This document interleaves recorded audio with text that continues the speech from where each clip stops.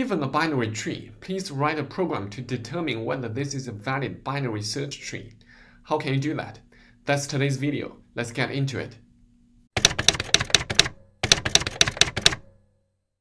Hi everyone, my name is Steve. Today we're going through LeetCode problem 19.8, validate binary search tree. Given a binary tree, it's asking us to determine whether this is a valid binary search tree. Assume a binary search tree is giving us a definition here. The left subtree of a node contains only nodes with keys less than the node's key. And the right subtree of a node contains only nodes with keys greater than the node's key. Both the left and right subtrees must also be the binary search tree. With this understood, let's take a look at a couple examples. For example, assume we're given this binary tree, 213. Is this a valid binary search tree? I would say so, because the left side, 1 is smaller than the node's value, which is 2. Okay, cool. And then the right side, 3 is greater than the node's value. Cool. This is a valid binary search tree. No problem with that. Very simple. Let's take a look at the second example. So first, we'll check this node. Its left side is 1. 1 is smaller than 5, and its right side is 7. 7 is greater than 5. Okay, this is cool. This node is meeting the definition of BST. Then we'll continue to check. This one doesn't have any left or right, so we'll come to its right side. This one does have a left and right children, so we'll check. Still, 3 is smaller than 7. 8 is greater than 7. That's cool. This node is also meeting the definition of a BST. But at this point, can we draw the conclusion that this is a valid BST? Of course not. Why? Because this node, per the definition of a valid BST, that means the right subtree of a node contains only nodes with keys greater than the node's keys, meaning every single node on the right side must be exactly greater than this node's value. Here, although every single node here in this subtree, it is a valid BST, right? But put this subtree into the entire tree, we can see that 3 is on the right side of this node, but it is smaller than this root node. That's not permissible. So this is not a valid BST. So if we simply do a depth-first search to traverse through every single node and always compare its left and right with the root node to see if the left is smaller than the root node and the right side is bigger than the root node, that's not enough. We cannot guarantee that this is a valid BST. What can we do to solve our problem? What we can do is that we can introduce two new variables. One is called a min, or a local minimum variable, or the other is a local maximum variable.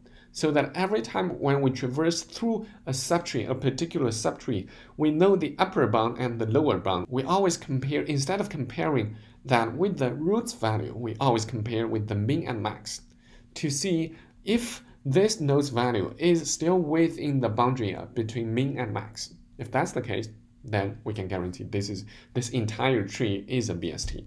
How will that work out in the actual tree? Let's walk through this example. So given this one, at the very beginning, we will only give access to the root node, which is the node with value 5. So in the beginning, we'll initialize max and min to be null. So for this node, max and min is going to be null. And then we'll go to the left side. For the left side, what's the min and what's the max? For a binary tree to be a valid binary search tree, the left side needs to be exactly smaller than the root node. So right now, the min and max, both of them are null, but when we traverse to the left side, what do we have? We have the max value.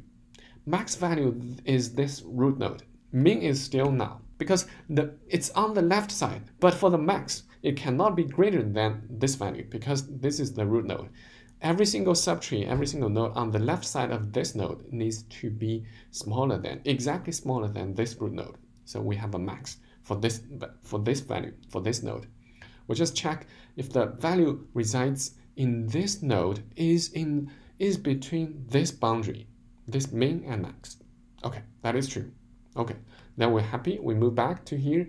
Then we'll continue to check here. So here, what's the min and max here? So the min is going to be 5. Max is still null. Max could be anything. Arbitrarily big, that's fine, because this one is on the right side of this node. So we'll see. Min is 5. Max is null. Then we'll continue to check. 7 is within this boundary, right? 7 is greater than 5. Null could be arbitrarily large. We don't care. Then we'll continue to check on this side. This side, what's going to be the min and max for this node? min is going to be 5, max is going to be 7. Because this node is on the left side of this node, the max does exist for this node. It's going to be 7 because this node is on the left side of 7. In order for this subtree to be a valid BST, this one needs to be smaller than this root node, which is the current root node is 7. So max is 7, min is still 5, right? I hope everyone is still with me. Because where do we get 5? Because we get this 5 from this root node. Everything on this side is still a subtree from 5, right? It's still subtree on the right side of 5. So every single child gets their min and max, if not overridden from their parent. So we have min is 5, max is 7 for 3.